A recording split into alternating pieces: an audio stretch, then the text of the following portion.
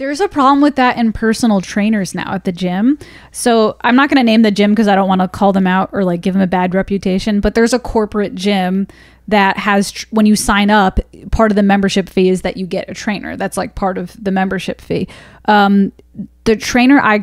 The particular trainer I got was young. He looked like he was like 24, 25, and I'm 35. I might have been like 33 at the time, but there was an age gap, obviously. He was like 10, 15 years younger than me.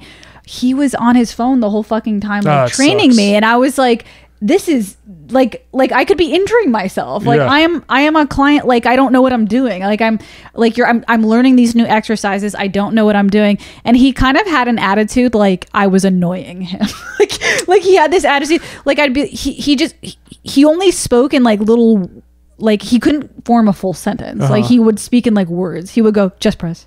And I just I'm like, what? I think those trainers that come with those gym memberships are usually like they're not paid well. They're not paid well, and they might be like, it might be like just them getting their start, or they might not be the best. But trainer. I don't know. Like I do think it's a general, like it's a change in mentality from younger kids, because I remember when I was 16, 17, whatever, started working.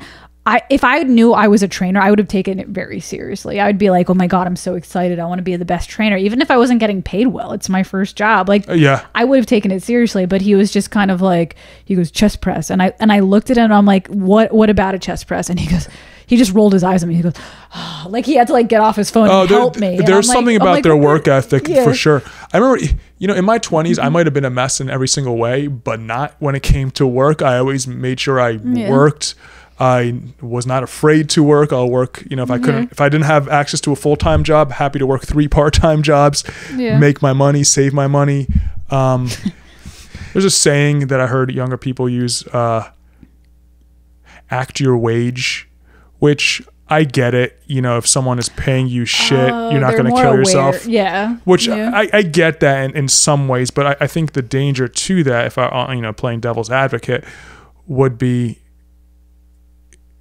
your first job is never great, but like you said, you just work your ass off because it's your first job, and right? That's what I mean. Like, especially if it's like I would imagine somebody who's a personal trainer aspires to be a better personal trainer. So I would think if that's one of your first jobs, that would be a great first job. Exactly. So I guess if you're acting your wage, so to speak, meaning if you're not getting paid well, you're not going to be a good employee. Yeah. Then how are you going to ever progress? How are you going to ever sort of work the ranks? How are you going to learn? Yeah.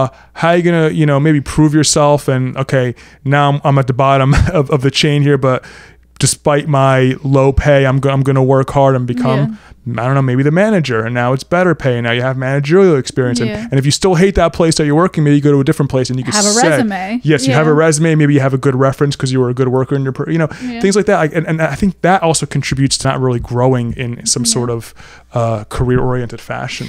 There definitely is some wisdom to like ask to get paid more, but I feel like you kind of have to earn. You have to earn it. You can't. Like as an adult woman, I'm at this point where I'm like, wait a second, I need to get paid. But I've worked, like I've developed my skills, and you don't just like walk in as 16 years old like pay me. Just because I exist. Like you need to like be a person of value to have the value. If you're obviously if you're older, you have a kid to feed, and you're in the unfortunate situation of only being able to work, at a place that pays you unfair wages like Walmart and stuff like that. You're like trapped in a situation. Yeah. I mean, obviously there's a whole lot of other things that comes with that. Like factors. Yeah. Yeah. And people who might be, if you're sort of a person of a marginalized background, and you unfortunately you didn't grow up with the, perk of being handed opportunity and, maybe